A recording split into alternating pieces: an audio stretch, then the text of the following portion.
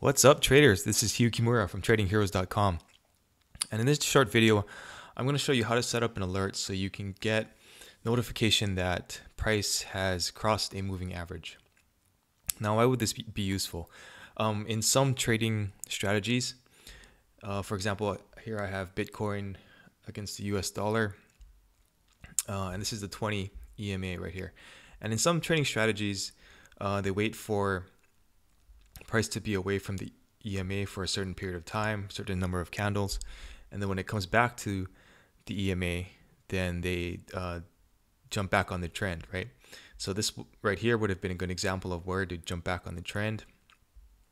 And this price action is a little choppy here, so you might not have entered there, but again, we have a breakout and there's a possible trend continuation. So there's a possibility that you want to see when the price hits that moving average again, because it could be a cheaper place to get into a new trade. Now, in the past, if you used MetaTrader, you would have to have something custom designed, custom programmed, or you would have to set up a hard price level at a certain price. For example, like this would be 27.42, right? And then you would have to keep moving it up as price moved up.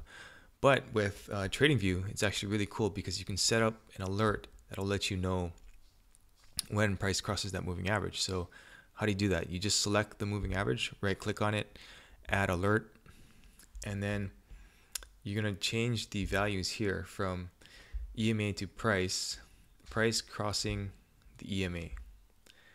And you can set up frequency, expiration time, how you want to get notified, and the message that you get in your notification.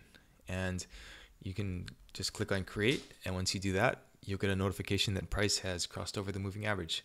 Pretty simple, right? All right, thanks for watching, and for more tutorials, go to tradingheroes.com.